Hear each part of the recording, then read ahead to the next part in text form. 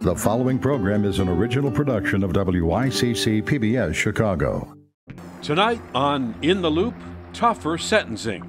A new effort to crack down on repeat gun offenders stalls in Springfield as Chicago's murder rate skyrockets. If those individuals, after being convicted, after serving their time, go out and illegally obtain another gun and hit the streets with them, that individual should be treated differently. Burying the young. How some Chicago area funeral homes cope with violence themselves, even as they bury young victims of the city's brutal crime wave. It can be very frustrating because sometimes it's not the first time that death may have happened to a family. It could be, unfortunately, 2 or 3 times in the same family. Stay with us for this week's edition of In the Loop.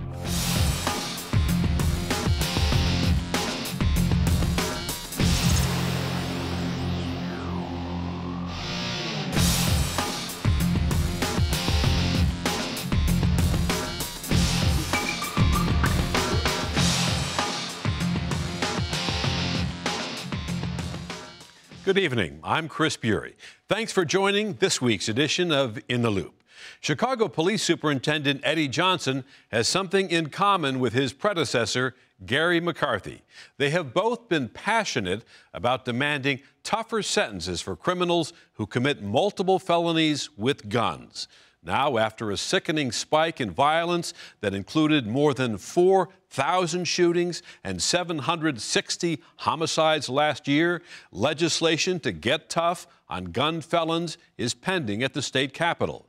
But whether a crackdown on repeat offenders is the right way to fight crime remains a matter of fierce debate. On a Tuesday afternoon in February, a 26-year-old reputed gang member, Lazarick Collins, was in a car driven by his pregnant girlfriend. They were driving in the Lawndale neighborhood on the city's west side. Collins' 2-year-old nephew, Levante White Jr., was in the back seat. They pulled down this alley. On her phone, Collins' girlfriend live streamed what happened next. More than a dozen shots were fired before the shooters sped off. Collins was hit 5 times. His girlfriend was shot in the stomach and fled the scene, phone in hand. But Collins' toddler nephew, Levante, was struck in the head by a stray bullet, still strapped in his car seat. Both Collins and Levante were pronounced dead at Stroger Hospital. My gut is telling me when we finally find this guy, we're going to find that he's a repeat gun offender. Superintendent Eddie Johnson's pronouncement would prove prophetic.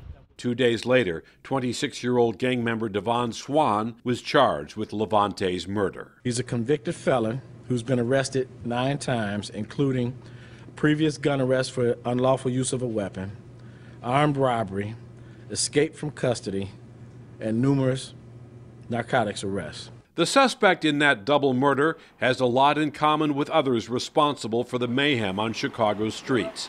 He is a repeat gun offender. As the numbers of shootings and murders propelled Chicago's violence into the national spotlight and even the president's Twitter feed, new research showed a strong connection between repeat gun offenders and violent attacks. An annual report from the University of Chicago Crime Lab showed a staggering 35% of those arrested for a shooting or homicide last year had prior gun-related arrests. Frank Main is a crime reporter at the Chicago Sun-Times. A phrase that one hears sometimes on the street is it's better to be judged by 12 than carried by 6, meaning it's better to go to court and get a lenient sentence than to die and get buried because you didn't have a gun and weren't able to protect yourself. Maine reports from the front lines of the city's gang wars. He sees firsthand the revolving doors of repeat gun offenders. You'll see many times somebody will get about a year in prison for gun possession in Chicago, and many times they'll do a turnaround, meaning they're in jail and they're waiting to go to prison for their sentence, but they've already done the time in the jail and they get turned out on the street without even going into the Illinois Department of Corrections. And I think that gang members have known that for a long time. There's a sense out there that I can do this and there's no consequence to it. Illinois State Senator Kwame Raoul is trying to change that mindset. He's co-sponsored legislation that would mandate stiffer sentencing for repeat gun offenders. We say the current range of 3 to 14 for that repeat gun offender, we say it's 7 to 14. But opponents of the legislation, including Cook County Public Defender Amy Campanelli, says it fails to address the root causes of Chicago's violence. I think this is a political move, a quick fix to make someone feel good. I've done this law, so I've done my part. We know that's not going to do anything. We have very strict laws on if you possess a weapon and you've possessed a weapon in the past, you can get up to 14 years. Has violence subsided? Have we seen a less violent Chicago? The current law provides sentences from 3 to 14 years if offenders have previous felony convictions. The proposed legislation requires judges to explain in writing if sentences are below the presumptive minimum, about 7 years. The presumptive 7 years means the judges will probably always give 7. I am concerned that the judges will treat it like a mandatory minimum. And we've already seen what mandatory minimums have done. They have not made us safer. Senator Raoul disagrees, noting that judges considering cases on their merits will be key to getting violent repeat offenders off the streets. We want to have leeway for a judge to look at the circumstances of the offense, the background of the individual, and to say, okay, we have unique circumstances here that don't dictate that we sentence this person as high. Instead of focusing on repeat gun offenders, Campanelli favors an emphasis on the problems that lead to gun violence. These communities are poor and they're segregated, and that's why we have violence, because of poverty and segregation. So we have to make their world different. We have to increase their knowledge about feeling safe, and I don't have to pick up a gun to feel safe. I don't have to join a gang and sell dope. I've got another job lined up for me. I can go to college. Hopelessness then brings these youthful kids to join gangs and pick up guns. So let's stop the hopelessness. But from his interviews with gang members, reporter Frank Main says stiffer sentencing might be effective for repeat offenders. If the punishment is swift and certain, gang members will pay attention to it. Gang members in Chicago don't really have a problem spending small amounts of time in the Cook County Jail. They know people there. They've been there before. They have a bigger problem going downstate for a long period of time. It takes them out of circulation, and nobody wants to be locked up in prison for a long time. A new bill that includes those tougher sentences for repeat offenders passed a key committee in Springfield on a razor-thin one-vote margin, but it still faces significant opposition from Republicans and Democrats alike. Joining us now to talk about this, our 15th Ward Alderman Raymond Lopez, Stephanie Kollmann, Policy Director of the Children and Family Justice Center at Northwestern Pritzker School of Law, and Shibani Mahtani, reporter for the Wall Street Journal, and welcome to all of you.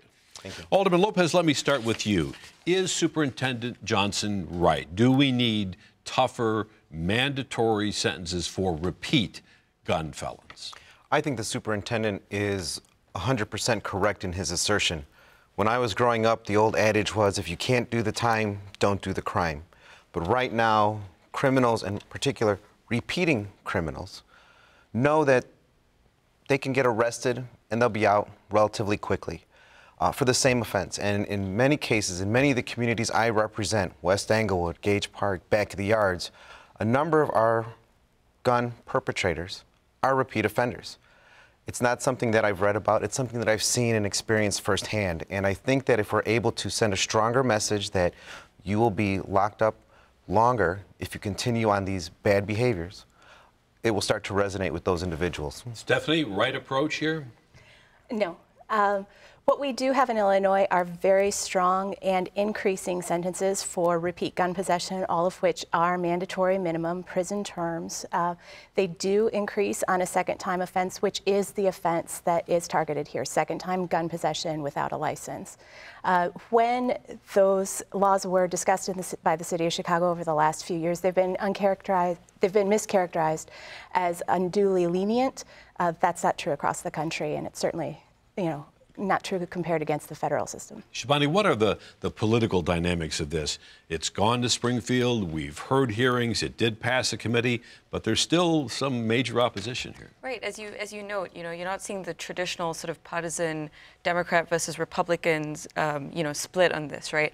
I think you are seeing some of the same opposition, from some Democrats that you saw a couple of years ago when then Superintendent Mahtani tried the same thing and tried to impose mandatory minimums that looked more like what New York City has in place, with their gun laws, where, people obviously bristle at any idea of sort of the word mandatory minimums. It sort of harks back to this era of mass incarceration. And, on the other hand, you do see Republicans who don't face the same problem of crimes in their community. Because it's a rural area. Yeah, and they don't have the same, issues with violence there, for whom, the gun issue is very, very sensitive, right? And for whom, they're worried that their constituents might see this as penalties for gun owners more broadly, even though, the superintendent has really tried to stick to the message that this is repeat gun offenders. It's a very targeted thing. Let's talk about this mandatory minimum issue, because that was applied to certain drug crimes, and it led to, as you suggest, mass incarceration. Are these gun crimes different, Alderman? I believe they are, because they have a very different impact on our communities. Right now, we are seeing innocent people being gunned down by people who have repeatedly shown a wanton disregard for the law and willingness to use guns to solve all of their problems, whether it's a Facebook Live post or gang issue or other. And it's impacting people on a daily basis. Not 2 miles from here, a 6-year-old girl was shot by someone with a repeat gun offense in their record because they were upset about something that somebody said on a block. If that gentleman had been incarcerated under this law, that 6-year-old would never have been shot. And we need to get that message out to start correcting this behavior, because right now, people think that if I carry a gun, it proves that I'm tough. It proves my street cred, and it gives me some level of confidence to walk down the street, and that is completely the wrong message to try and legitimize by saying that sentencing you for being caught again is a problem. Let's look for a minute. We talked about New York. New York City has about 3 times the population of Chicago, yet it has less than half of the homicides last year. And that New York State gun law, minimum 3.5 years for gun felonies. In Illinois, repeat offenders on average are out in less than 2 years. So, Stephanie, it doesn't seem like the judges are imposing those tougher penalties if the average offender is out in less than 2 years. Well, I'm not sure that that is true. The latest data that I've seen shows that judges certainly are sentencing within the mandatory sentencing ranges. And it's important to know that the New York experience was that their homicide decline happened well before they put those mandatory minimums in place. And if you look at other places, for instance, Los Angeles, where the homicide rate is 1/4 that of Chicago, they have a misdemeanor offense for gun possession, and they also have lower sentences in general for repeat gun possession. And what they've done instead is focused on a public health, public safety approach that has done more for them than we've experienced here. Shibani, in the New York case, is there more to it than just tougher sentences? Yeah, so I think in New York, as Stephanie notes, there was definitely that big drop that you saw, in the early 2000s, and then mandatory minimums came in, and then that sort of solidified the conditions there for which, you just see crime getting lower and lower, right? But I think it's really important to note as well that with this specific bill that's being pushed in Springfield, I think they've been very careful to avoid the word mandatory at all, right? And they've said that they're just encouraging judges to make public, that their decisions, if they do choose to go below that recommended sentencing range, just to try to kind of minimize that opposition and find a political way forward. But Alderman, would it send a message to these gangbangers that if the legislature did pass a law that clearly toughened the sentences for repeat felons, wouldn't that get out into the street? I think it absolutely would. The first time it gets applied, people will see that there are tougher consequences for their actions. And I want to be clear that it's a miscarriage, a misrepresentation to say that this is like a backdoor for mandatory sentencing, because this holds repeat offenders accountable if they choose to continue on this path of how they engage with the community, but it also holds our judicial system accountable, which right now is laughed at by criminals. For a judge to have to explain now why he set a minimum sentence for someone who has multiple gun offenses, he is now accountable to the community that elects him, because our judges are elected. So it helps not only send the message to the gang members, but it also sends a message to the circuit court judges who have to answer to their constituents. What do you think the practical effect of that is going to be if judges have to explain in writing? It absolutely is intended to and will result in increased political pressure, as the alderman notes, to have judges sentence within the higher end of the range. This is layering a presumptive maximum sentence on top of the current mandatory minimum. And it's unprecedented in our criminal code. It will put a great deal of pressure on judges to explain themselves. That's the intent of it. But won't it protect people? I mean, why are we worried about repeat offenders instead of the people who are getting shot? If you carry a gun in the state of Illinois 3 times without a license, loaded in public, your sentence is under a 3 strikes law, 6 to 30 years.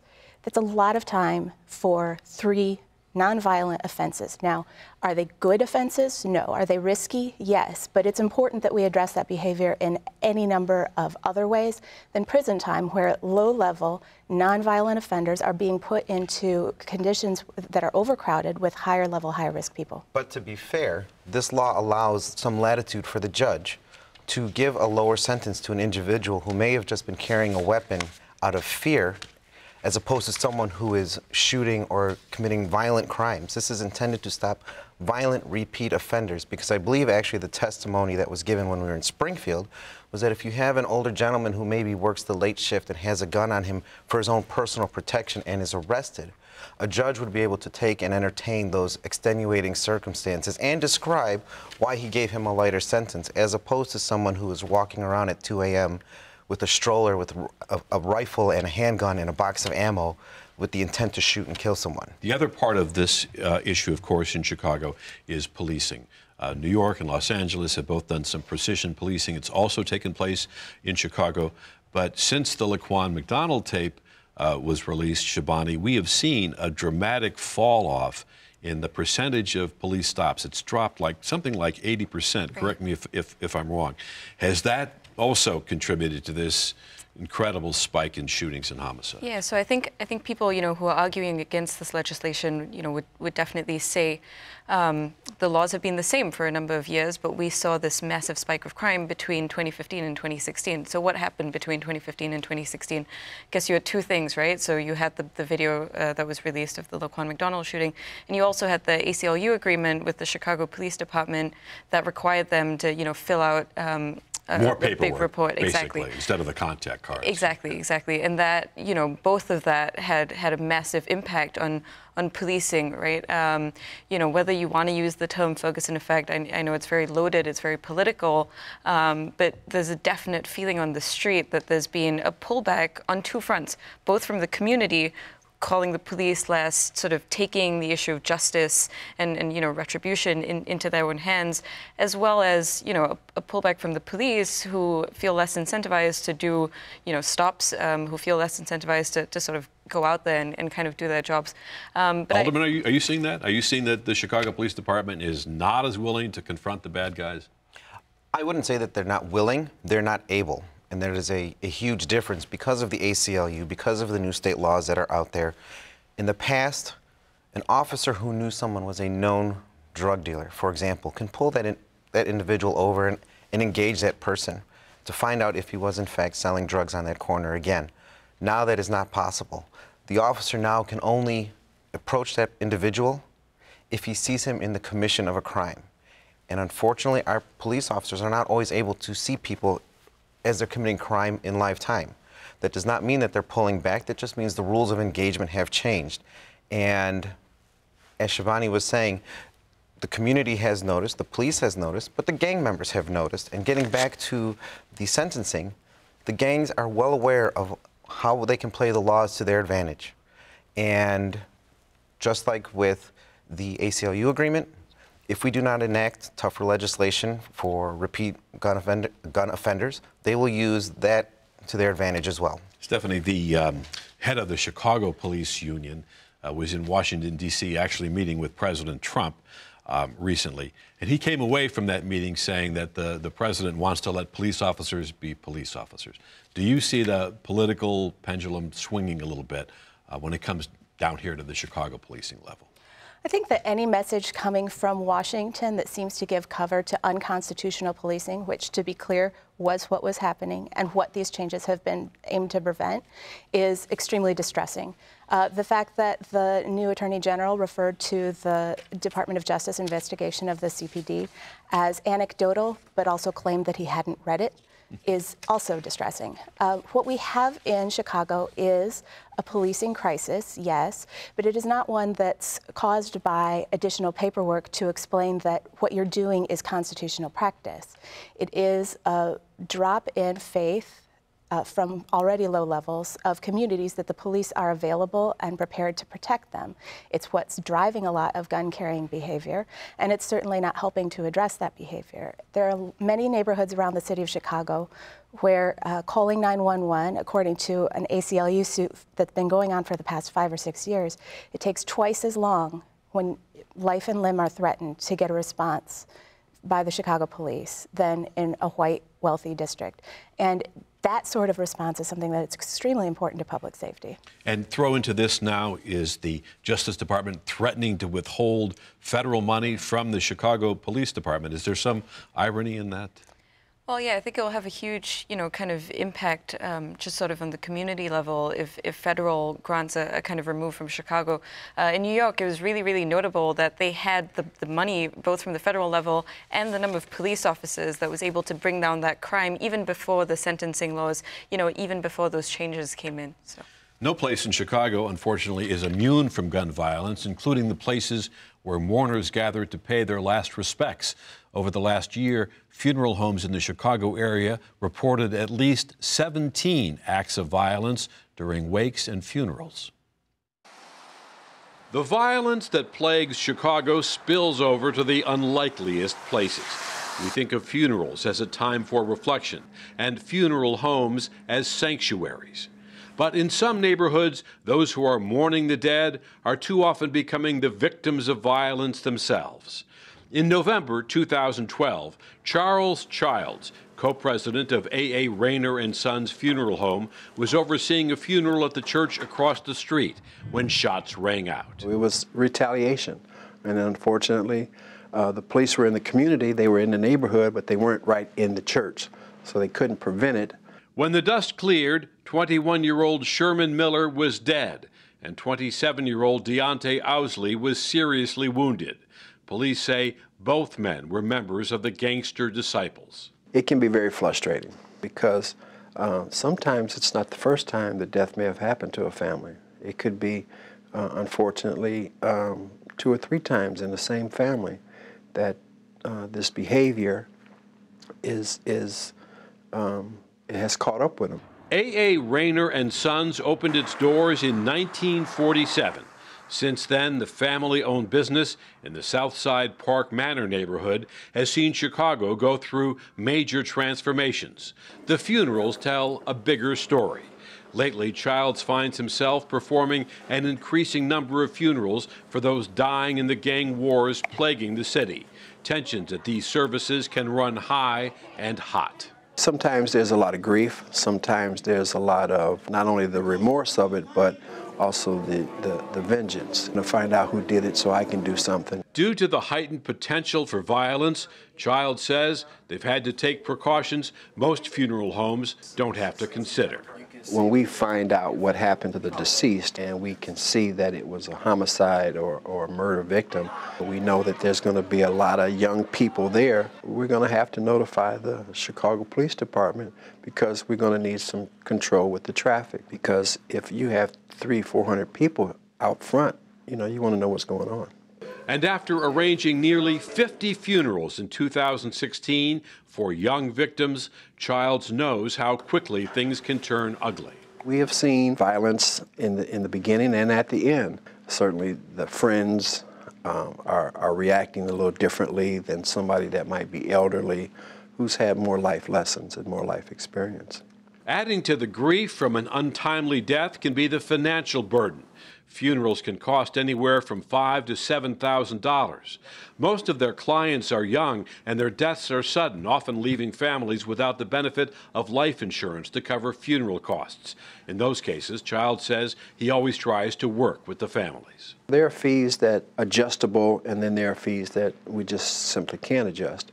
So we try to deal with families and work with families so that they're spending what they can afford to spend and not overspending. Childs admits performing so many funerals for young victims of violence can be frustrating, but it's not his job to pass judgment. No, we don't judge. We're here to try to comfort the other members of the family who may have nothing to do with that lifestyle, but we understand and we have to be compassionate about it. A group of Chicago funeral directors is asking for legislation that requires tougher penalties for gun crimes during funerals.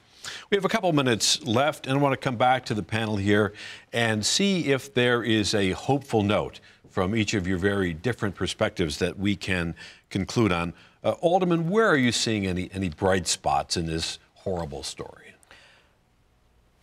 I think where our bright spots are in this story and just in violence in general is that we're seeing a willingness for the community, if they believe that their leaders are willing to tackle the issues with them, to step up.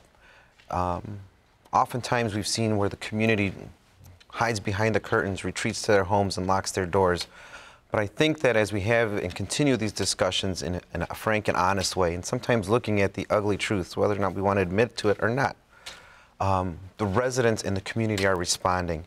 And once they start responding, things change. And we have seen those changes in my neighborhoods. And I think if we can carry that message to every corner of the city, we'll be in a better spot. Stephanie, any room for hope from your perspective? Yes, I echo everything that the alderman said. Also, we put out a report in conjunction with about 50 organizations called Building a Safe Chicago that recommends 5 elements of a public safety plan that we think is required, and advocacy by community and civic organizations around the elements of that plan is continuing, as well as the block-by-block level organization. So I think there is plenty of hope. Shibani, we've got about 30 seconds left. Want to weigh in on this? Sure.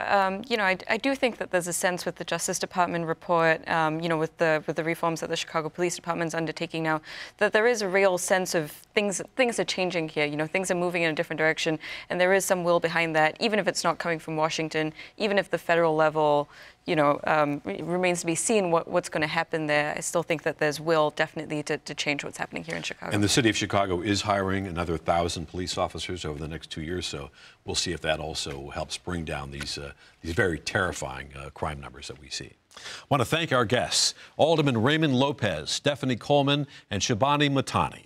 Well, that concludes tonight's program. To learn more about our guests, our show, and our stories, visit WYCC.org and look for the link to In the Loop. Until next week, I'm Chris Bury. Good night.